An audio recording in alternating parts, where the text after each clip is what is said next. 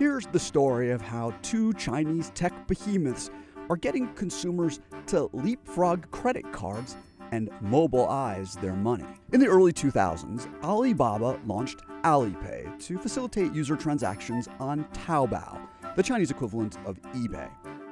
Around the end of the decade, Taobao introduced its mobile wallet features. It let Alipay members transfer money to one another or split bills using QR codes. Good timing.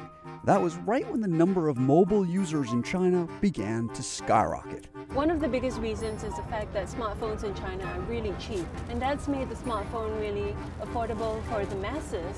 And many people began finding themselves in China's supercharged economy with more money in their bank accounts and began linking those accounts to Alipay. Not many Chinese people had credit cards. One factor, Chinese authorities made it difficult for Visa and MasterCard to get a foothold there. In 2013, Alipay passed PayPal as the world's largest mobile payment platform. That same year, Tencent got in on the action, bringing mobile payments to its wildly popular WeChat app. In just 3 years, the newcomer has grabbed up 40% of China's mobile payment transactions.